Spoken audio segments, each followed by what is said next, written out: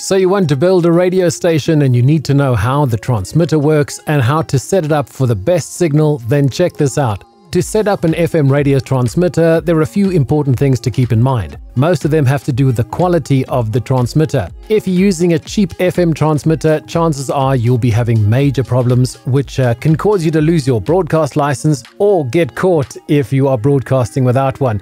I in no way encourage any unlicensed broadcasting, just so we are clear. What you decide to do is your own choice, and you accept the risks and consequences for your choices and your actions. Okay, the three main issues are power or watts of FM signal, signal modulation, which is the volume of the audio, and the signal quality, which is signal deviation or drift and spurious signals. Let's start with the wattage. Most low power transmitters that can be used in some countries without a license are often 100 milliwatts or below. At this level, even if your transmitter is junk, you probably won't cause as many problems as with high power. The moment you go over 1 watt of power, the chances of interference with other signals becomes very real. When you go above 100 milliwatts, you really need to pay attention to the signal that comes out of your transmitter. The main dangers are power problems that can cause the transmitter to be damaged if the antenna is not set correctly, and interference with other signals by having an unstable and spurious transmitter. Spurious means that you are putting out more than one signal. The only way to check this is with an expensive piece of equipment called a service monitor or spectrum analyzer. This is a device that can measure anything about your signal, from the stability or drift of the signal to what spurious signal your transmitter is putting out.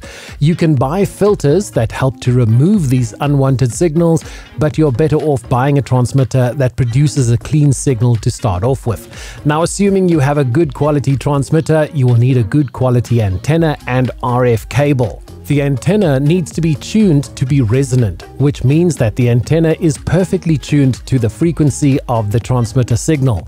That way, all the power goes out the antenna and not back into the transmitter, which reduces your signal and can damage your transmitter. The cable, no matter how good, will lose signal along the way. A high-quality cable will lose less and can be worth the expense to improve your power output.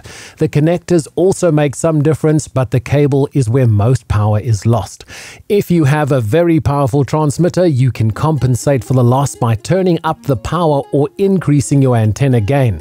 The simplest way to increase your antenna gain is to add another antenna, but you have to be careful to make sure that the antennas are matched correctly and resonant. Another way to increase antenna gain is to have a bigger antenna or an antenna design that has built-in gain.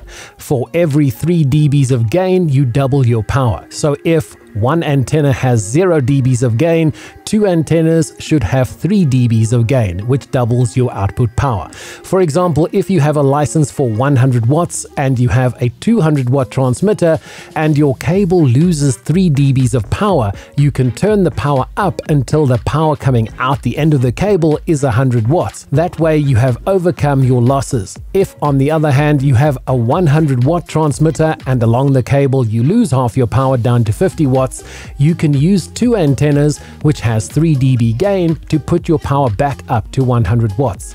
Even if you have the correct amount of power coming out of your antenna cable, if the antenna is not correctly tuned, you will lose that power.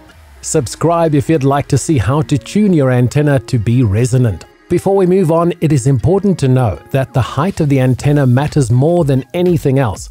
No matter what power of signal you put out, the higher up the antenna, the better the signal by a long shot. Once you get up to about 100 meters or so in the air, the increase will make little difference, but from 1 meter up to 100 meters, every meter will make a significant difference. It is better to have a 1 watt transmitter at 20 meters high than a 20 watt transmitter at 1 meter. Even though the transmitter is 20 times the power, your signal range will be a fraction of a 20-meter signal at 1 watt.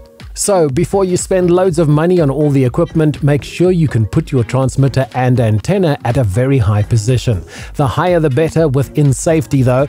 Don't balance a 20-meter pole above a building or you'll be looking for trouble. Make sure it is solid and safe, but having your transmitter on a hill and your antenna on a high mast can turn a bad signal into an amazing one. Then let's move on to the modulation. This can vary between countries. Most countries allow 72 kHz modulation of the FM signal because the audio signal is modulated in frequency, i.e. FM or frequency modulation. The higher the audio level, the higher the frequency deviation. Once you go over 72 kHz or even 50 kHz in some countries, you are breaking the law. This can cause you to lose your license. Also, when you deviate or modulate your signal over the level set for your country, the person listening will hear distorted audio, as the radio receivers, especially high-quality ones, are limited to demodulate the audio at 72 kHz or below. So if you go over that, your listener will hear a distorted signal. This is where a limiter helps to stop your audio from over-deviating. It is better though to have a built-in audio limiter like in this transmitter. Often, an external limiter will not catch all the signal peaks and you will occasionally over-deviate. The temptation is to turn up your audio to sound louder than other radio stations, but this just causes the FM signal to overmodulate. If you want a louder signal, the best is to use an audio processor like an Orban Optimod.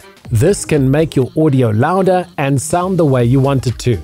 Then the signal quality is extremely important, because if you have a bad signal, you will lose listeners and your license. The signal must be completely stable and not have multiple signals, as with a spurious signal.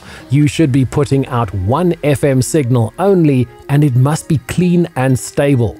Checking this does require expensive equipment though, so be sure you are able to have your transmitter tested at a professional radio signal company.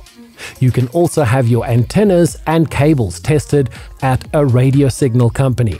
Often two-way radio companies can help you with this because the equipment is pretty much the same, whether it's for two-way radio communication or FM broadcast, the equipment is very similar.